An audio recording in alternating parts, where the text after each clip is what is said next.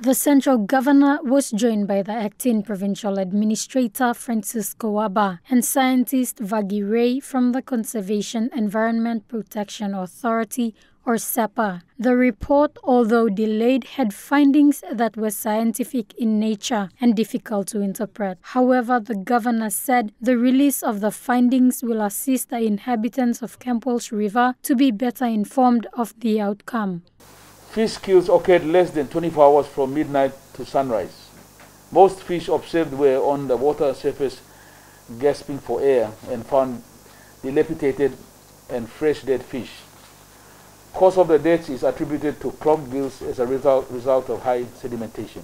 High levels of turbidity may have also reduced vision for fish to feed, thereby starving them, causing death.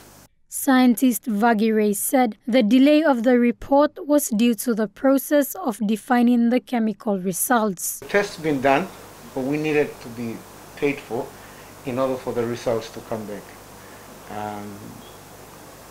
That should not take more than a week. Unless we have the funding available, the results will just come straight to us.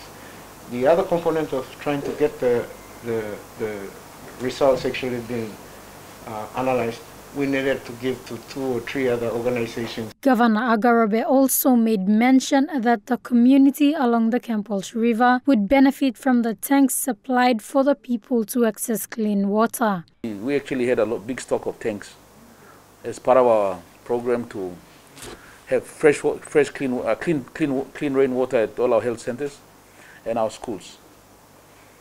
So when we had this disaster, we already had an excess amount of tanks already. So technical team will return to undertake sampling of the water and sedimentation at the exact sites for further lab testing.